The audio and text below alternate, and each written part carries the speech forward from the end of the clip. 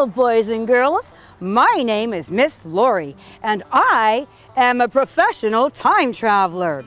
I was born about 200 years ago, and I've had so much fun traveling through time, but the most fun I had was when I landed in the town of Novato in 1850. Now, you guys are lucky enough because I'm going to take you time traveling with me. We're going to go back together to when Novato first started. I'm going to show you how it became the wonderful town you live in today, and I'm going to introduce you to many of my friends who helped make this town the town it is today. Now, you may recognize this building behind me. Nowadays, this is our beloved Novato History Museum, and it is situated on DeLong Avenue. You may have seen it many times as you've driven by on the street, but it wasn't always here. Back in 1850, when Novato first started, it, along with the few people that started Novato, was over by South Novato Boulevard, by Mountain Mike's Pizza and the apartments there and Safeway. There's a creek there called Novato Creek. It's not very big now, but back in 1850, it was huge. And schooners, big boats called schooners, would go up and down Novato Creek from San Francisco and Novato and Petaluma, and it would carry the goods to us that we needed, building supplies, mail if you're lucky enough to get any, and other food and stuff. And it would take from Novato to other people our wonderful fruit and eggs and anything else people wanted from here. Well, that big wide creek called Novato Creek, after years and years and years, started to fill up with mud and sludge, and we had to keep digging that out of the creek so the big schooners could go up and down. It got harder and harder every year. Finally, miraculously, in a year called 1879, something wonderful happened. The railroad came to Novato, but the railroad didn't come by Novato Creek. It came over here by where Whole Foods is. That's where the train tracks are now. So everybody wanted to be by the railroad so they can get their goods and chattel faster and send their things faster. So we all came here. And our beautiful history museum, which used to be the postmaster's house by Novato Creek, got left behind when the rest of us came to be close to the railroad.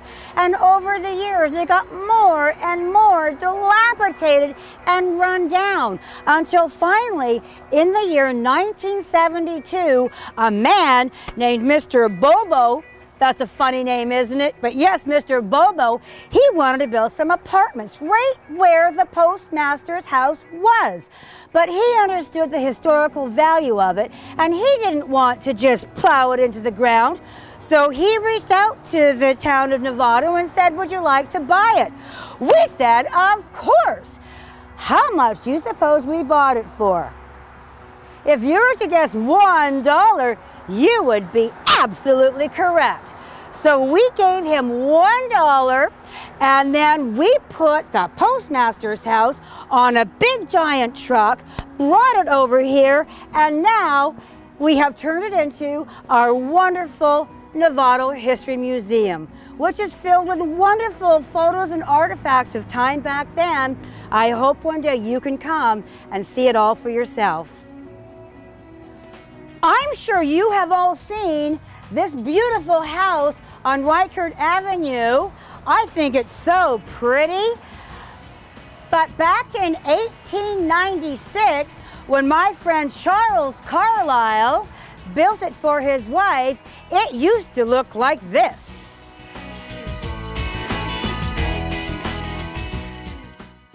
Isn't time traveling fun, boys and girls? You can see how life is now and then go back and see it through my eyes back in the 1800s when I was a girl. Now, my friends, Charles and Clarabelle, and here's what they look like.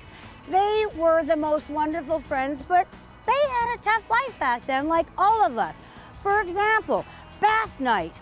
Now, you guys probably have a shower every day, but Mrs. Carlyle had to go to the closet to pull out the bathtub and put it in the middle of the kitchen so that her family could have a bath. Now, do you think she could just turn on a tap and hot water would come into the bath? No, she had to pump water from the well, pour it into a bucket. Do you think that water was hot? No, it wasn't. And would you like to have a bath in cold water? They didn't either. So she would have to take the pot of cold water over to the potbelly stove and heat it up. Then when it was hot, she'd pour it into the tub, and a bucket's not very big, so she would have to do this about 5 or 6 or 10 times to get enough water in the tub. Now there's 4 people in her family. Do you think she's gonna empty out that tub every time someone has a bath? You're right, no. So she would line everybody in her family up, and she would examine them. And she would see who was the dirtiest and who was the cleanest on that day of the week. The cleanest person would have their bath first, and the dirtiest person would have their bath last, because the clean people wouldn't want to sit in the dirty people's bath water, would they? No. So after bath was done, they would empty out the tub, and she'd have to pull it back into the closet. Whew! Bath time was hard back then. But they still had time for fun. I know you guys play video games and watch something called TV. We didn't have that back then, so we had to make our own fun. But the Carlyles loved getting together with their friends on Tuesday night to play music. Here's a picture of their musical group. Charles Carlyle is standing in the back under the picture. Beside him, you can see 2 of my most favorite people, the Kane brothers, Al and Will. They're holding the little trumpet called a cornet and the trombone. Beside them is Carol Atherton. She played the piano. Beside her is Sandy McIntosh with the violin. He's got the funny mustache. We're going to meet him again later. And beside him is Mr. Beck, the principal of the grammar school at the time.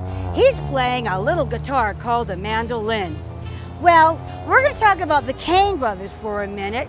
They were so important to Novato. Because of them, the women eventually no longer had to pull their bathtubs out of the closet. Follow me and I'll travel back in time and show you how now. Hello again, boys and girls. Here we are now at the corner of Machin Avenue and Grant Avenue in your wonderful town of Novato. And we're standing in front of a building called Old Town Liquors, a place that you guys won't know about until many years from now. But back in the early 1900s, this was a very important building to us. This is where Al and Will Kane started their Novato Utilities Company. Utilities, that's your electricity, your plumbing, your phone. Back before 1908, we didn't have that in Novato. But in 1908, people in Novato were tired of going to visit each other to talk. So Al and Will Kane had heard of this thing called a telephone. They had it down in San Rafael. And they got some money together and they went down to San Rafael. They got some poles and wires and made a deal and brought that up here, dug holes for the poles, and all of a sudden in 1908, you could talk to your friends in Novato on the telephone. 3 years after that, what would 3 years after 1908 be? If you said 1911, you would be absolutely right. In the year 1911, the people in Novato got tired of looking up phone numbers of their friends in the phone book in the dark. So Al said to Will, "You know what we need here now, Will? It's about time Novato had electricity." So once again, they went down to San Rafael, made some deals. They came back up with a bunch of poles that they had to dig holes for. And voila, in 1911, you could flick a switch in your house and all of a sudden there was light and you could read your phone book without getting a headache. Well, 1 year after 1911, which would be If you said 1912, you would be right.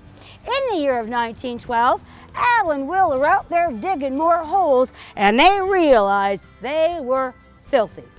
But they felt bad because in order to get clean, their wives had to go and pull that bathtub out of the closet. Al said to Will, "I'm thinking, Will." Will said, "I can see that look in your eyes, Al. You think it's time we brought plumbing to Novato." So that's just what those smart, wonderful, kind, cute Kane brothers did. They went up to the hill behind the History Museum and they dug a reservoir. And somehow, I don't know how, I'm just a farm girl, but they figured out how to hook up pipes, and because we had electricity, they figured out how to make hot water, and in 1912, all of a sudden, Novato had plumbing. Well, people had to pay for all this stuff, like your parents do now, so they had to build their little office called Novato Utilities, and that's how this building came to be. And thank you, Kane Brothers, for bringing Novato into the future with light and electricity, which makes light, of course, and plumbing and the phone. Now, let's go off to our next spot. Hello, boys and girls. This wonderful building was part of Novato's very first railroad depot when the train came to town back in that magical time of 1879. Now, I'm sure you're thinking, there's no tracks here. Where are the railroad tracks? Well, you're very clever for thinking that. This building used to be over there on the other side of Whole Foods, where there still are tracks, and the SMART train goes up and down them now. I want you to travel back in time with me to this picture and tell me where you can see this building in this picture. If you guess this building, you're absolutely right. But this isn't the whole depot. The passenger part of the depot, which is where the people riding the train bought their tickets from Charles Carlyle, my good friend. This was the cargo part of the depot. And after the passenger side of the depot burnt down, we again didn't want to lose this good building that we could use for something else. So the whole town got together. We made a giant wagon. We got all the horses in Novato, and we pulled this building from over by the railroad tracks to here, and we turned it into a livery stable, which is a place where horses and buggies live. But I keep calling this the cargo depot. Do you guys know what cargo is? If you guessed something you put on a train, you would be right.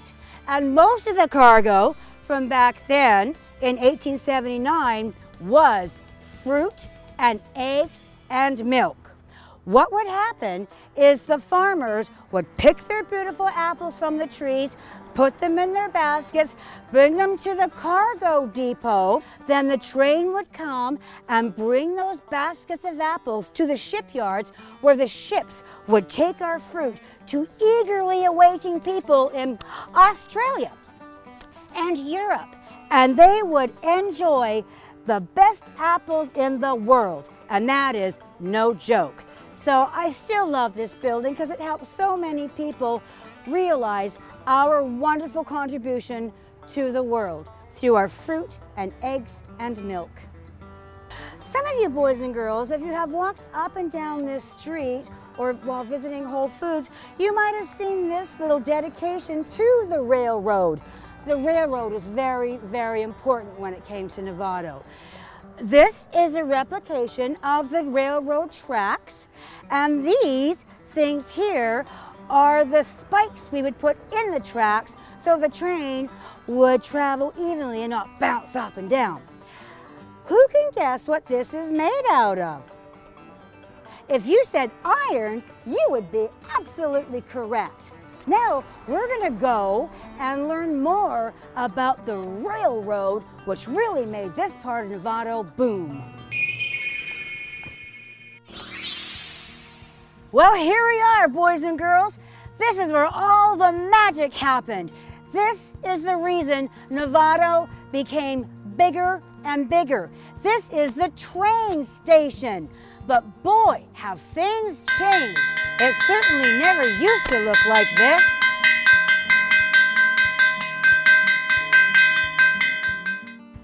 And remember, we were just at the original cargo depot where we moved it to over there? Well, that used to be here. And after the passenger part of the depot burnt down, we had to build railroad depot number 2. And it looked like this. Now, this picture doesn't look like this building, does it? Well, guess what happened to railroad depot number 2? It burnt down as well. But let me take you back to one of the most wonderful days I can remember in Novato. It was in 1903 when they had the opening ceremonies of Railroad Depot number 2. And you can see in the picture all of us and the different clothes we wore back then. Didn't look very much like the clothes you wear now, did it? Hey, I just told you I was there that day. Can you find me in the picture? I was wearing a fancy dress, not my regular time-traveling clothes. Who's having fun on this time-traveling adventure? I know I am. In the year 1917, they built our last station, Railroad Depot number 3. Now, we're going to travel back in time to 1930. Notice the train on these very tracks right here. Now, the train back then didn't look like the smart train you have now, and we didn't call it the smart train. We called it the iron horse. Iron and horse because horses are fast, so it was called the iron horse. Notice the schoolgirls in the picture in their school uniforms. Do you think they came to the train station to go to school? If you're laughing and saying no, you're right. But you know what? Novato High School wasn't built back then in the 1930s, so these girls had to take the train all the way down to San Rafael where they went to school. This building is called the Flatiron Building. That's a funny name for a building, isn't it? Let's go talk a little bit more about it, and I will teach you why it's called the Flatiron Building. Follow me, boys and girls. You boys and girls are good time travelers, and you're doing a great job of following me. As I told you, I was going to explain why this building that we just looked at from the other side is called a Flatiron Building. Well, flatirons are used sometimes to flatten your hair. Back in my day, we used them to iron our clothes, and they were kind of shaped like a triangle, like this building is shaped. What is important about this building is, remember my friend Charles Carlisle, who had to look for a new job after the passenger depot burnt down? Well, he was something called an entrepreneur, and that is somebody who doesn't go to get a job, they make their own jobs. And Mr. Carlisle, or Charles as I call him because he was my friend, he noticed that when the railroad came to town, it was bringing lots and lots of people to Novato. Everybody wanted to be close to the apples that Mr. DeLong and Mr. Sweetser were growing. They wanted to be close to this place where the air was beautiful and the land was fertile.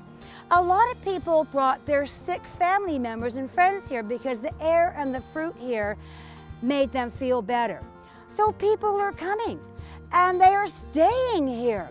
Mr. Carlisle noticed all these people were building things here, and he was wondering where they were getting their supplies.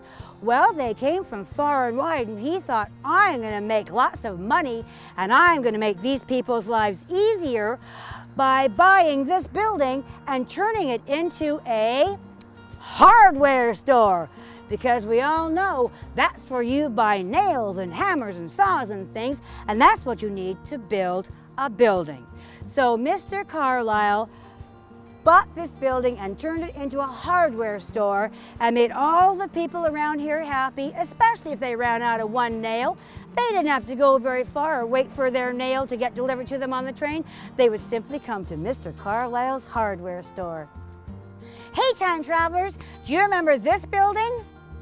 Oh, wait a minute. Maybe this will help.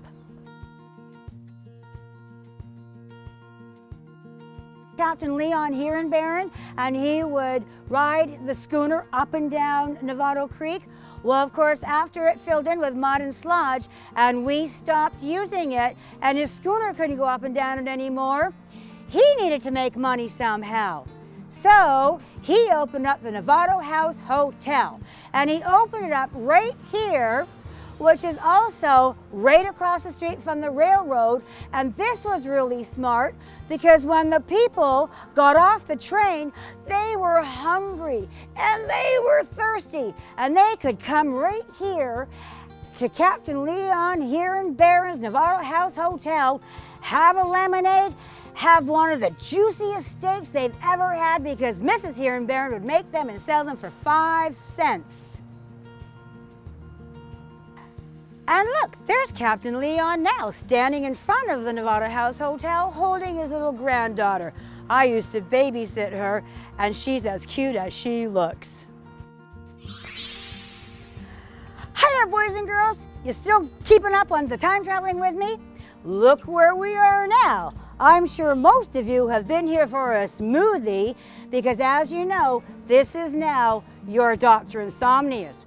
Back when I was a girl, well, I was getting a little bit older. Back in 1893, Stephen Porcello owned this, and it was our fashion shop. Fashion shop is the blacksmith shop, where Stephen Porcello banged all the iron over the fire and made the tools that we used. Now, if you look at the photo from when we're time traveling, you could see standing in front by all the tools that he made, the wheels and the farm equipment, there's Stephen Porcello standing beside someone else you might recognize, Sandy McIntosh. Where did we meet him? Yes, you're right. He played the violin in the Carlisle's musical group. You'll notice that the front of the building doesn't look like this, what the whole building looks like, but it's a bigger piece of wood where they could write Dr. Insomnius now, but the fashion shop back then in very big letters, because you can't write fashion shop in a space like this in very big letters. Now, the reason the buildings are like this is because a lot of people came here from back east and other countries where it snows a lot. So they needed roofs like this so the snow would fall off of them. We don't need roofs like that in Novato, but still they built it like this so they wouldn't get homesick. But you can see Stephen Porcello decided to use a false front so that he could have more space than this to write fashion shop. Now also, boys and girls, I want you to look at what the fashion shop building looks like now and what it looked like back in the 1800s, and you'll notice something missing over the front door. That's right, there used to be an awning there, but it's not there anymore. Other than that, this building looks very similar to how it looked when I was a girl. It makes me feel less homesick for my time. Well, let's talk about the fashion shop for a minute and Stephen Porcello. He was a really friendly man. All of Novato loved him. He had a good business. He lived in the fashion shop, but there was one thing that he wanted so dearly that he just couldn't have. You know what that was? Well, girls, let me tell you what it's like inside the fashion shop, and you can see if you can figure that out. Inside, there's dirt floors, it's really hot from all the fire, it's noisy from all the clanging on the iron, and it's really kind of gross because the men clanging on the iron are big and sweaty. Girls, would you like to live in there? Neither did any of us back in the 1800s. But Stephen really wanted that wife. So he thought, and he thought. And then the light bulb went off above his head, and he realized he had a good friend in the hardware business. Who was that? Right, you're paying attention, Charles Carlyle. Also, I never told you, but Captain Leon Baron, besides being a schooner captain and the owner of the Novato House Hotel, did you know he was also a master carpenter? Well, Stephen thought, I have everybody I know, I'm gonna build me a house, and then maybe a woman would like to marry me and live with me. Well, you know what? That's just what he did. Would you like to see the house he built? I thought so. Let's go. That Stephen Burcello was mighty smart. He did get his friends, Mr. Carlisle, to help him with tools and stuff, and Captain Leon to help him build him. And this is what he built. They got married, and then they had a beautiful daughter named Enid. Isn't time traveling fun?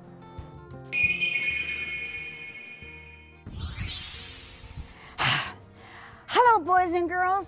I'm glad you're all still with me. Welcome to the year of 1915.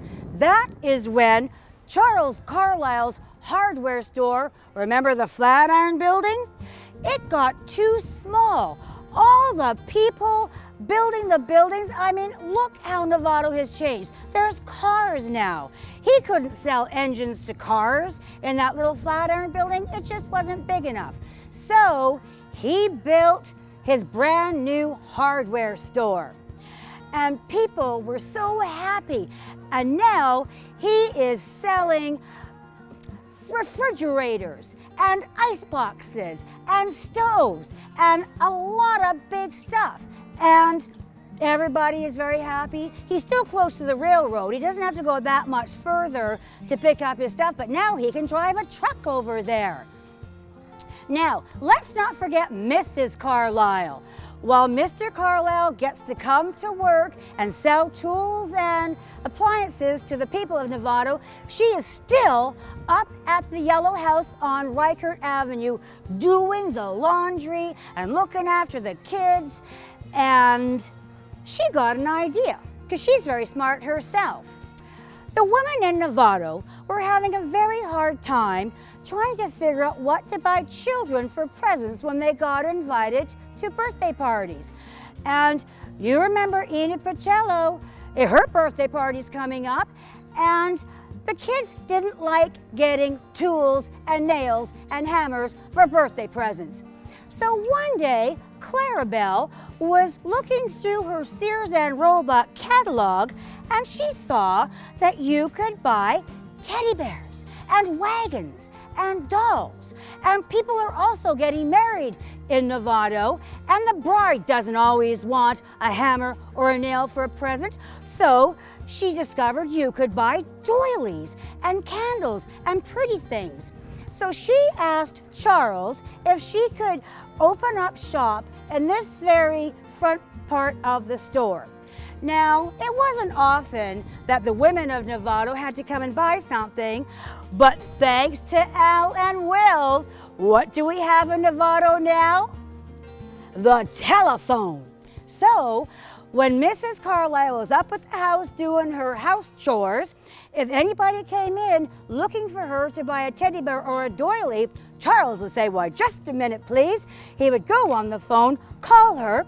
She would walk down from Reichert, click off the dust from her boots, and come in and sell something to her customers. So now everybody is happy in Novato. The men, the women, the children. Already girl power was starting. If we look at the windows, the bigger ones on the bottom are newer. But if you look up the small squares on top, they're sort of wavy. If you ever come by and walk by this building, you can see they're very wavy. That's because that is the original glass. It's nice to see something from my time still here.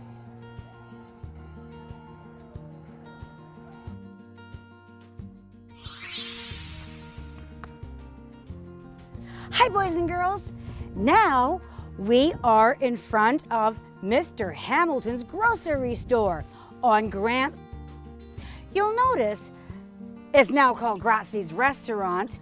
And it doesn't look anything like Mr. Hamilton's grocery store. That's because, like a lot of the buildings and our railroad depots, Mr. Hamilton's grocery store burnt down. And so they built Grazzi's restaurant. But Mr. Hamilton's grocery store was a very important place. Now, everybody in Novato is making money, and I'll tell you how. Remember Mr. DeLong and Mr. Sweetser? And they planted apple orchards and pear trees and fruit trees all over Novato? Well, at this point, Mr. DeLong and Mr. Sweetser are very old. They got so old, they couldn't manage their giant orchards anymore, so they cut them into little plots. And all the people in Novato could either own a little plot of apple trees. So when their fruit got ripe, because they owned it, they would bring it to Mr. Hamilton and sell it to him. Now they're making money. And let's say there are some dairy farmers. There's a lot of cows here too. They might milk their cows, bring their milk to Mr. Hamilton's grocery store. Now they're making money. And so is Mr. Hamilton, because the fruit farmers who need milk will come here to buy their milk. So now this is called commerce, a wonderful thing in Novato where all the people are becoming a part of the businesses and they're all making money. So thanks to Mr. Hamilton, everybody in Novato needs a place to deposit their money. So in the year 1913, Novato had to build a bank. Do you want to see where the bank is? I thought so. Let's go.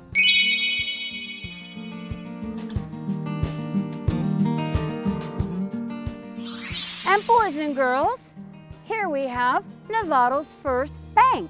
Can you tell me when it was built? It was built in 1913, and it still looks very much like it used to look when I was a young girl. You'll notice this building is not made out of wood, like Mr. Hamilton's grocery store, which burned down, like the original railroad depots, which burnt down. They got smart. They thought, if we're going to put our money, our hard-earned money, into a bank, we're going to build it out of brick and iron, because it won't burn down, because a hurricane can't blow it down. For heaven's sake, the big bad wolf can't blow it down. So this is where we put our money, and it's still here. Now, Mr. Hamilton, who we just showed you a picture of, remember what a great businessman he was? And it's because of Mr. Hamilton that we all have money to put in the bank? Well, yes, he might have been a very, very good businessman, but he was paranoid.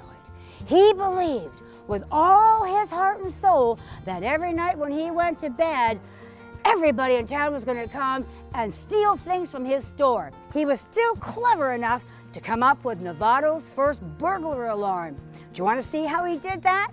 I knew you would, because you guys are having as much fun as I am. Let's go and I'll show you what he did. What Mr. Hamilton did was very clever, I thought. There is the back of his store. This was his house. He lived very, very close, being so paranoid and wanted to keep an eye on his store.